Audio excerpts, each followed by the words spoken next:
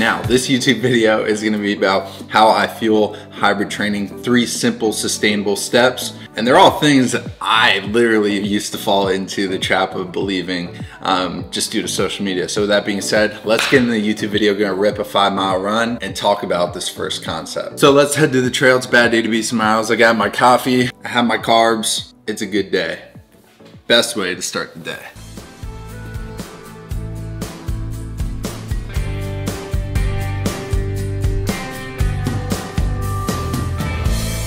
I'm gonna listen back to the radio.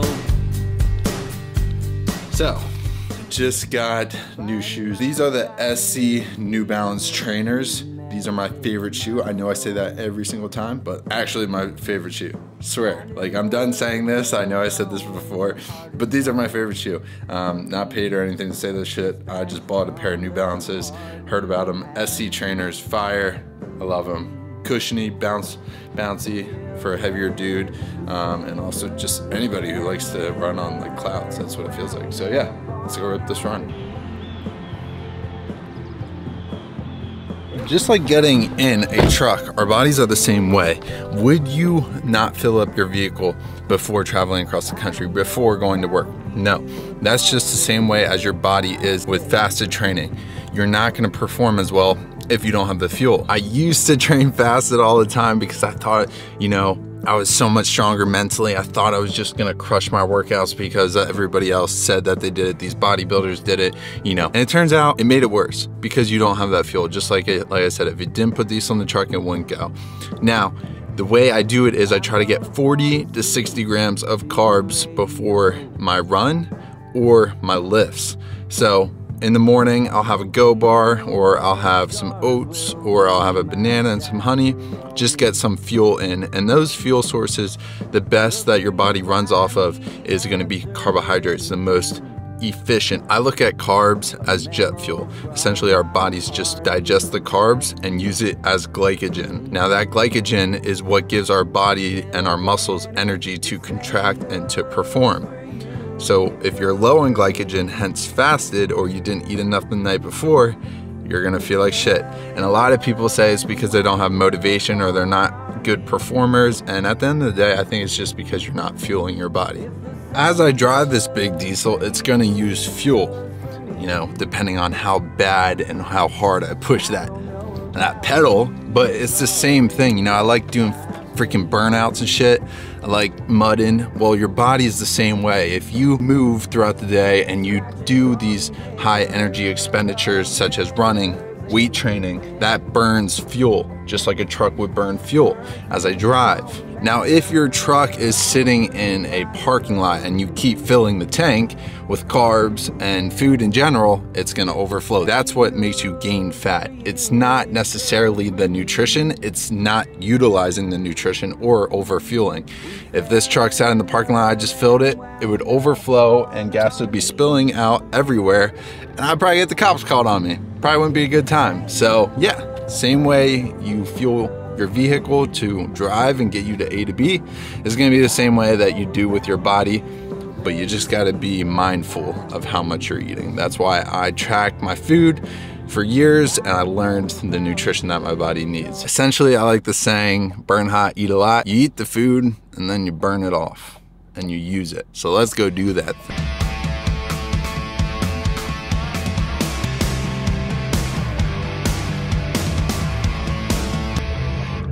8-mile run at a 7:33 minute per mile pace.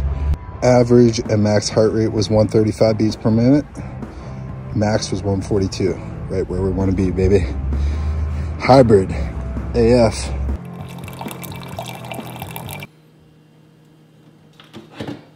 Second tip as a hybrid athlete is prioritizing protein. Now, this is important to do after your runs or after your lifts. The reason why is the body breaks down and tears muscle fibers when you do a strenuous activity. So what consuming protein does is it helps rebuild back those muscle fibers and the body that was broken down to come back stronger. Hence why workouts are made to break you down and make you stronger. Just like anything in life, when you get broken down or when you go through something hard, you always come out strong. As long as you keep persevering and pushing through, your body gives what it asks of you and it will adapt. We're adaptable machines. We're hybrid. That's what we're made to do.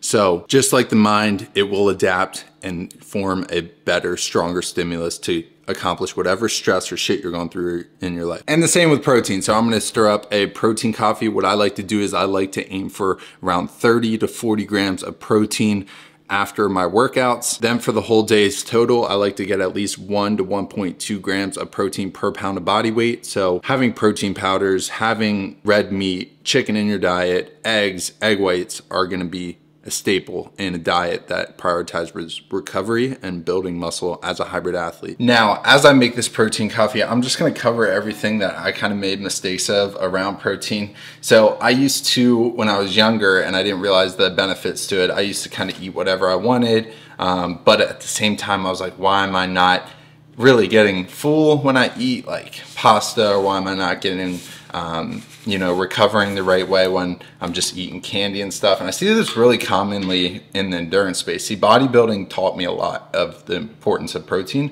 but in the endurance space, a lot of people think they could eat whatever they want, and maybe 10% can. I would say the majority of people should focus on protein and carbs and then let the fats fall into place based on their caloric demand. But essentially what protein does for myself and everybody else, it helps you stay lean because it is the most satiating macronutrient. So not only does it help replenish your body, but for example, like if you're gonna go eat a bunch of junk food at night, like I like to do sometimes, even though I stopped doing that habit, bad habit, you're not gonna go grab a chicken breast. You're not gonna eat a pound of beef. You're not gonna, you know, go crazy on protein shakes. What you're gonna go crazy on is those carbs and stuff because they spike your blood sugar, they spike your dopamine, and they make you feel amazing. Whereas protein makes you feel satiated. So my tip to anybody that is struggling with weight as a hybrid athlete or recovering is just to up your protein, and you'll feel a lot more satiated, a lot more balanced in your diet, and it'll help you recover and perform and get some bigger biceps maybe. And then also, if you take a scoop, make sure it's a mountain. We don't half send here, we full scoop it and really send it on the protein. Because I love it. Like I could be a protein advocate, or maybe it's like an addiction kind of. Like if I could, I would probably sleep with this right next to my bed. As a hybrid athlete, prioritize protein, get at least 1 to 1.2 grams per pound of body weight throughout the day, and then try to get 30 to 40 grams of protein either before or after, ideally after your workouts, and space it throughout the day. That way it's more manageable to get it in, as it is very satiating. It's hard to get it in at one time. Space it out throughout the day. So for example, today, this morning after the run, just making a protein coffee, whereas some people would just drink coffee. I can make it taste better, get the benefits of the protein and building muscle effects by adding it to my coffee, and it tastes amazing. Now a little side note, make sure you mix the almond milk and the protein separately and then add the coffee so it doesn't clump. The second tip of fueling as a hybrid athlete: it's time to go weight train. So today's workout is gonna be a pull workout, and a pull workout essentially for me is just back and then biceps. I like to alternate the pulling movement with a pull from up high and a pull from down low. So I'll alternate between the two. So essentially I'll start with a pull from up high and then do a pull from down low, and then pull from up high, pull from down low. And essentially I do that for like 4 sets around 8 to 10 reps, or 3 sets around 10 to 12 reps. So that's kind of like my rep consistency right now.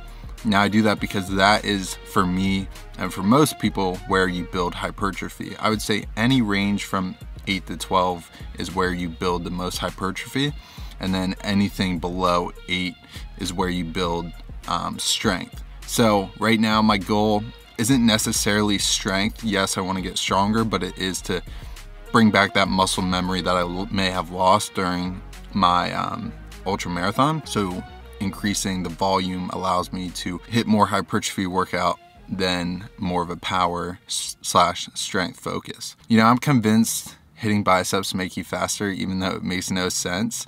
It just, I think it just helps. That's in my head.